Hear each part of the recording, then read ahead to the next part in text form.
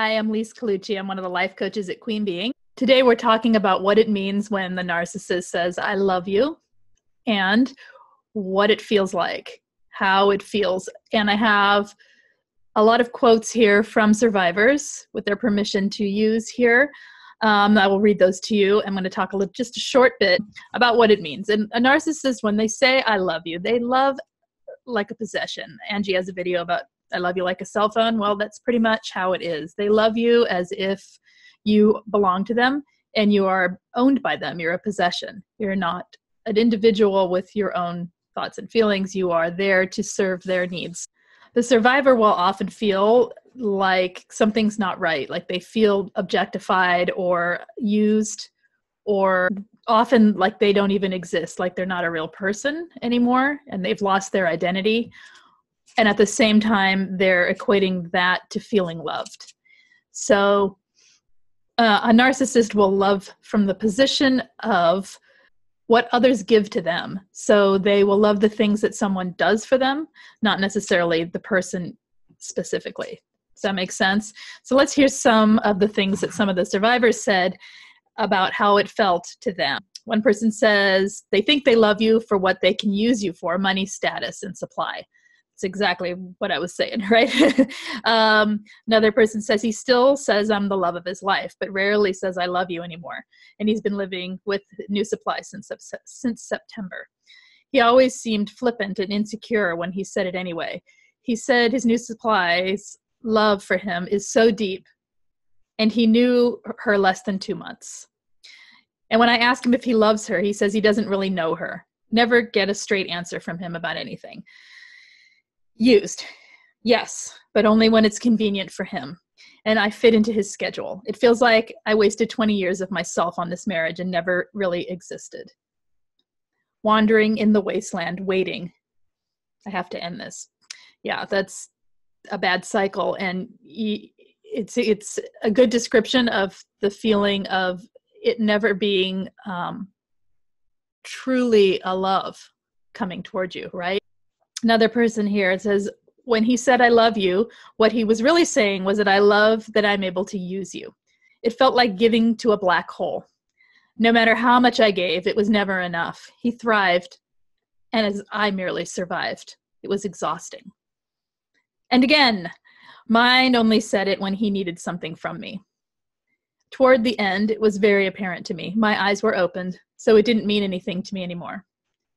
The first 3 months after I learned what he was, which was 6 months after the initial breakup and many discard cycles later, it hurt so bad it took my breath away.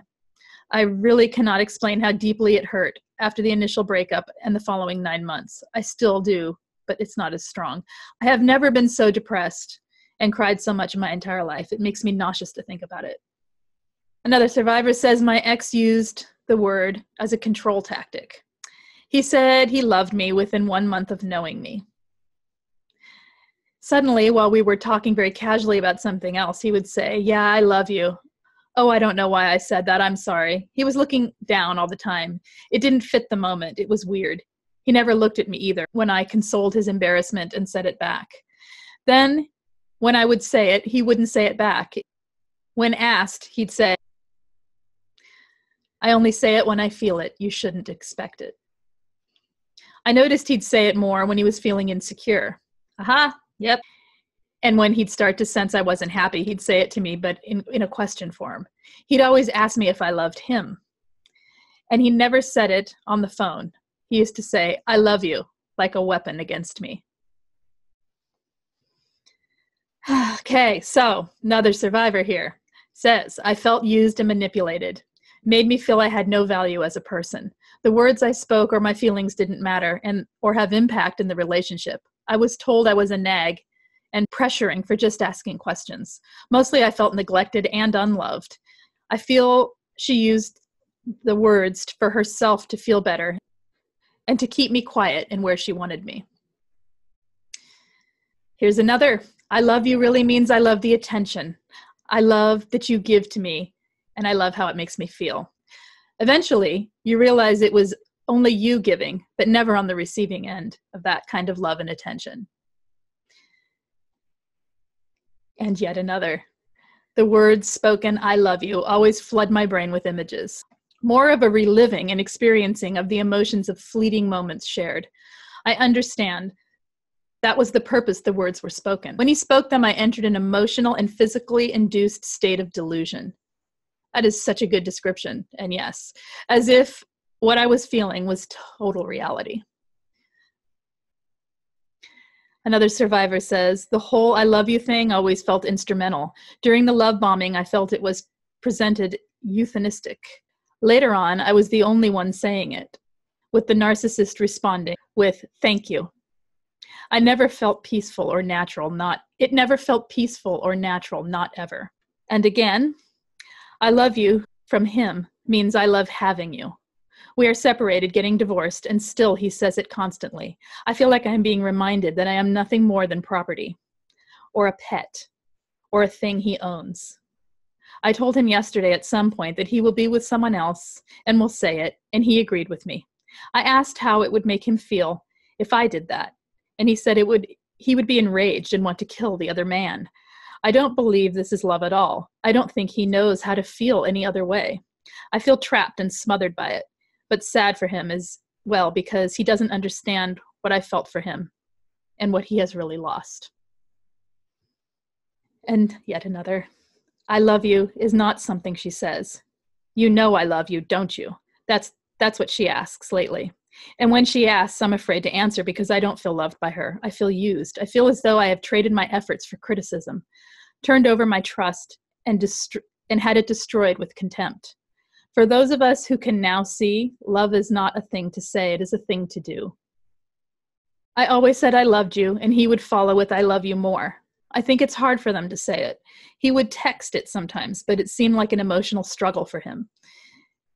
At his father's funeral, in his speech, he called me the love of his life. And that was believable, but I just don't know how he felt about me and love in general. I don't think it is something he ever really truly understood or felt. It seemed robotic and unnatural. I did try to approach the subject with him, and his response was, isn't an unaffectionate man, and I have to accept that. I even asked him if he had ever loved anyone romantically, and he said no, he just cares for people. He would take it back and say he did love me, and then the next week he didn't, etc., etc. This served as confirmation to me that any empathy he may have was constructed, sort of like what he learned it should be, but something he never actually experienced naturally. That was the last straw for me. I knew I could not fight for something that was not there to fight for. And yes, all the other narc traits were intertwined with this. Another survivor says his eyes were always dead when he said it, or he said it in conjunction with a put down or a guilt trip. I never felt like he meant it, especially in light of his actions. You can't treat someone like garbage and then convincingly say, I love you. It comes across like I love everything you can do for me. Every nice word or gesture from them is something they expect to be repaid when they demand it. They have no emotional connection to that word. It is about the equivalent of a normal person loving an Instapot. Usually it only came when I did something for her. She used the same tone when saying it to her friends when they gave her something. Another survivor says, mine rarely said it. He only told me more than once that love is shown. You don't have to say it. But he seemed to like to say it with his new supply. I saw their text messages. After he said he only wanted to be with me, a liar, and always accused me of lying. And then he said, I don't really know what love is. Probably the truest statement he ever made. Someone else says, I love you, is said by the narcissist in two circumstances. One, when you say I love you to them, they are mirroring you. You say I love you and they copy what you say back to you. This is why we fall in love with them, because they copy us, so it is like we are falling in love with a copy of ourselves. It is the good qualities of ourselves that are mirrored back to us, and we believe these qualities are the narcissist qualities, but they are ours. Number two, they say I love you right after you give them supply. You just gave them a huge compliment, or you did something that made them feel full rather than empty. They are not saying I love you. Rather, I love what you just did for me and how you made me feel. So you can see, this is ongoing, and this is many people kind of saying similar stuff, right? So The feeling of being used by the narcissist, yes. You feel angry because no matter how smart you are, they were able to slowly and insidiously manipulate you into giving your love, your time, your energy, and sometimes your money, forsake your dreams, wants, needs, until you yourself are physically and emotionally a small fraction of the person you once were. It is hard to even remember the person you once were. Once you wake up to the fact that you were only a temporary object to be used in the narcissist's eyes, you are very hurt and angry. You have been emotionally raped, and eventually you will heal, but you can never get back the time, the years, and the decades of your life that were stolen from you. I find myself upset the most with the traits I always thought to be the good traits I have. To be giving, trusting, loving, compassionate, willing to work things out, etc., used against me. So much so. I feel as now those traits are bad things, that they don't serve me and have caused me harm. And then you feel guilt, endless amounts of guilt for betraying what you perceived as the good behaviors of your own emotions. To stand up for yourself at every corner that you doubt yourself. Am I being unreasonable? Why is it so hard all the time? Why do I have to scream and beg for what I thought I deserved, anyone deserves? Why do I feel taken for granted all the time? It's the breaking down of your own inner self that hurts.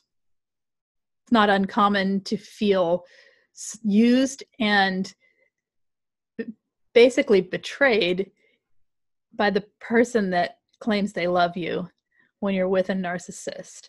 And it's important to understand these things so that when you are trauma bonded and you're hearing the love bombing coming at you and you're hearing the words and seeing the somewhat actions of the love bomb, you have some understanding of how it actually is and how the narcissist actually perceives love. So I hope this collection of words from other survivors is useful in helping you to feel validated and helping you to see you're not alone in what you've experienced.